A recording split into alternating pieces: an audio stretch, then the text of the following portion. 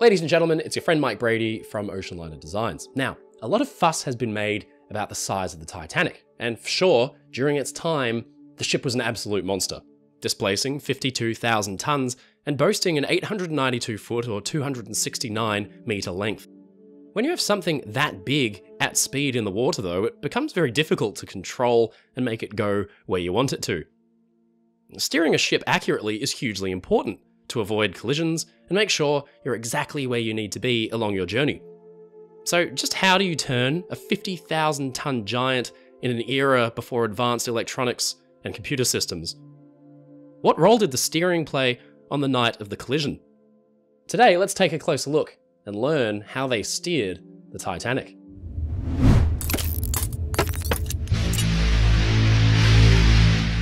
It was a pitch-black, moonless night, and the Titanic was steaming along at 21 knots when a bell in the lookout's position rang.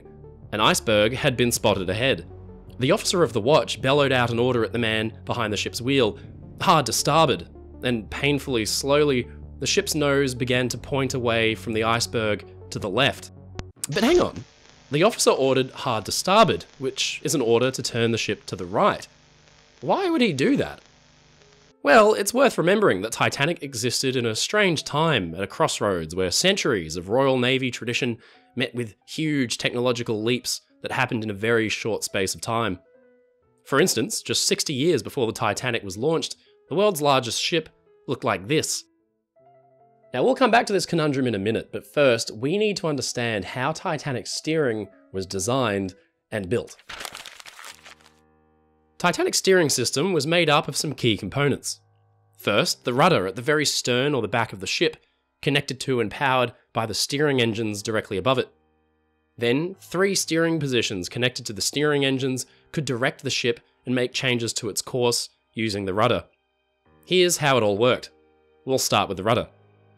Most ships are turned using a rudder and have been for centuries. The rudder is essentially a broad, flat surface fastened to the exterior and swung left or right to turn the ship. There are a lot of different kinds of rudder which grant different benefits. For the longest time, sailing ships had used simple pintle and gudgeon rudders which swung along their front edge. In 1843, the famous engineer Isambard Kingdom Brunel introduced the balanced rudder, which swung from an axis behind its front edge. Titanic's Cunard Line competitors, the Lusitania and Mauretania, used balanced rudders, but Titanic's rudder was different. It was a simpler pintle and gudgeon, unbalanced rudder. The thing was enormous.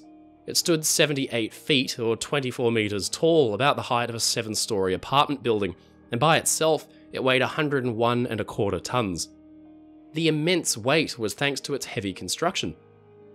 In modern ships, the rudder is usually hollow, but Titanic's huge rudder was made up of 5 massive, solid, mild steel casted sections coupled together by strong bolt flanges with forged bolts 2 to 3.5 inches, or almost 9 centimeters in diameter, holding them all together.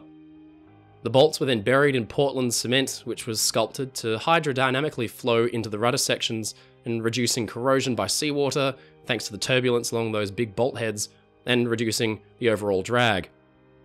At the top of that rudder was a huge stock made up of forged steel and turned on a truly epic metal lathe in the machine shop. This was attached to the topmost rudder section with the same flange and bolt arrangement and the usual cement applied. Securing this enormous assembly to the ship was no easy task, and 7 nickel steel pintles and corresponding gudgeons held its huge 101-ton weight and gave it the required axis for turning. Cast into the gudgeons attached to the ship's hull were 2 rudder stoppers, which would prevent the rudder from swinging wildly out of control on either side. This limited the turning angle of Titanic's rudder to 40 degrees. Any further swing could create massive and sudden drag, damaging the ship's turning machinery and possibly shearing the rudder off entirely. Remarkably, the entire rudder assembly could be lifted up and removed from the ship for repair using pulleys and cables, thanks to a series of pad eyes which were cast outside on the ship's stern. These pad eyes were strategically placed in line with the rudder, as well as the ship's propellers, so that repairs or replacements could be made in dry dock. Lusitania and Mauretania's balanced rudders were cutting edge, and more in line with what would be found on warships of the day. Thanks to the balanced rudder's hydrodynamics, it meant that steering could be performed with less effort.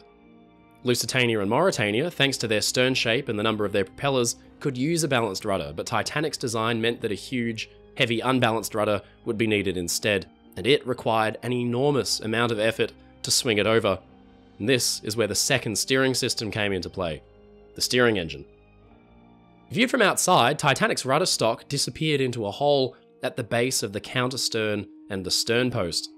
It ran a deck or two up until it reappeared inside a special room at the very back of the ship, on C deck. This was the most rearward located compartment on the ship, behind the third-class smoking and general rooms, and on the outside in photographs you can see it here. In the old days, ships' rudders were turned by a series of rope pulleys connected to the ship's wheels, but no rope could hope to turn a 7-story, 101-ton steel rudder like that on Titanic, so some pretty serious machinery would be needed, and there was no other option but the steam engine. Steam engines can create enormous amounts of torque, or rotational force, and in Titanic's case, one would be needed to turn the ship's giant rudder. The engine had its work cut out for it, because not only did the rudder weigh over 100 tons, but as the angle of turn grew larger, so too would the pressure of water flowing over the rudder increase. Titanic's steering engine and gear was actually designed and made by the ship's builders, Harland and Wolff, and featured 2 steam engines, with one serving as a backup. The 3-cylinder steam engine would respond to commands from the ship's steering wheels, or helms, and its 3 pistons would turn a crankshaft clockwise or counterclockwise as necessary. This would in turn drive large toothed gears connected by their teeth to a massive steering quadrant, so called because it resembled a quarter of a circle. The quadrant would then turn left or right, but it couldn't be connected to the rudder directly because this could put enormous strain on the engines and gear teeth and result in their damage or destruction. Instead, tiller arms, which were essentially big levers, were connected to the quadrant by heavy-duty spring coils so that they could absorb shocks or bumps in their operation and reduce overall stress on the steering gear.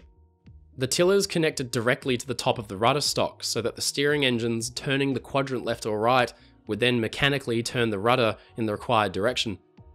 If in the worst case scenario the whole thing stopped working, those tiller arms could be operated manually by connecting heavy ropes to nearby steam capstans, which were usually only used for tying the ship up in port.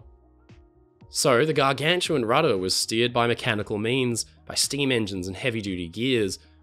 But just how could a single man control this machinery by using a ship's wheel?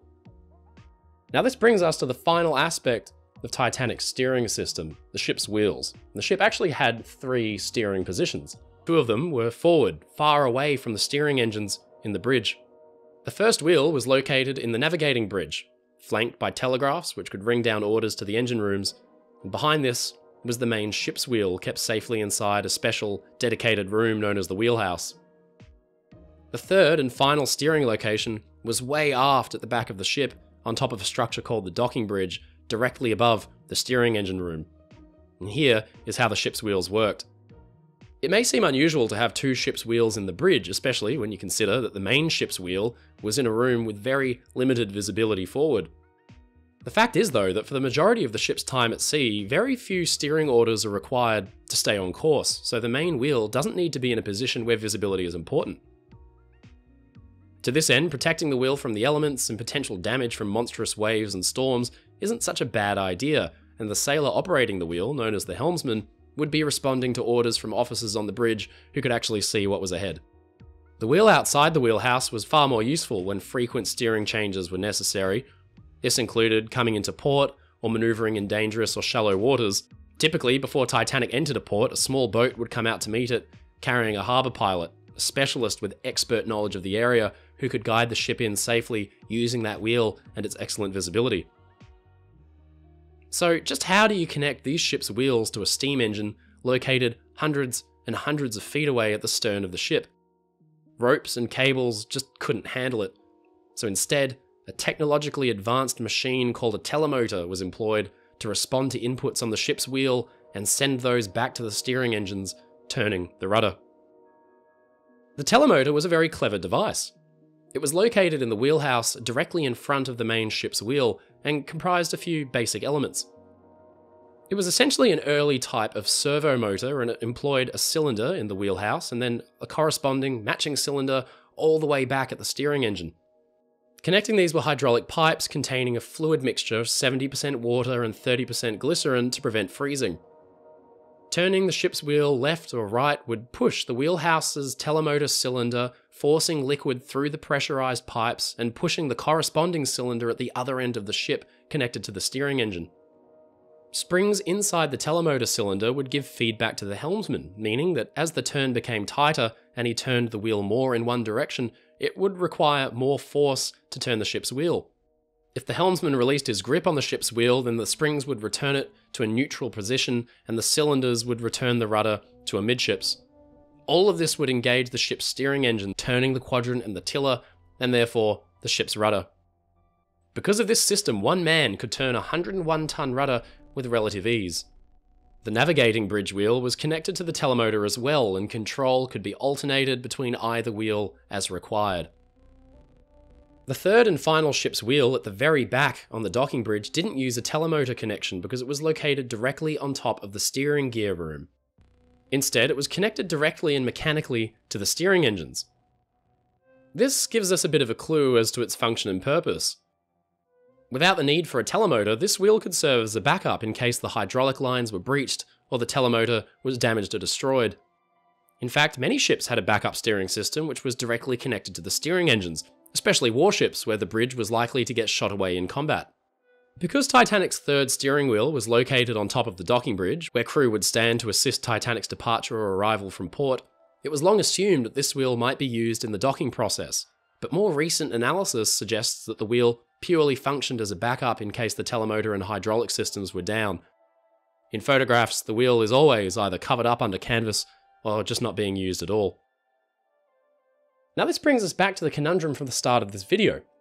Why, on the night of the disaster, did First Officer William Murdoch order hard to starboard or to the right, when in fact he wanted the ship to turn to port or to the left? Well, this kind of takes us back to the tiller. You see, for the longest time, ships were steered with tillers, long lever arms connected to the rudder directly. Levers work in a simple fashion. Pushing the lever to the left will cause the rudder to swing out to the right, turning the ship to starboard. British merchant tradition reflected this, so steering orders on British ships were given in the traditional way. An order to starboard the helm actually meant to turn the wheel left, and an order to port the helm meant turning to the right. When Murdoch called out hard to starboard, he was ordering the Titanic's helmsman, Quartermaster Robert Hitchens, to turn the wheel to the left as far as it would go, or hard over.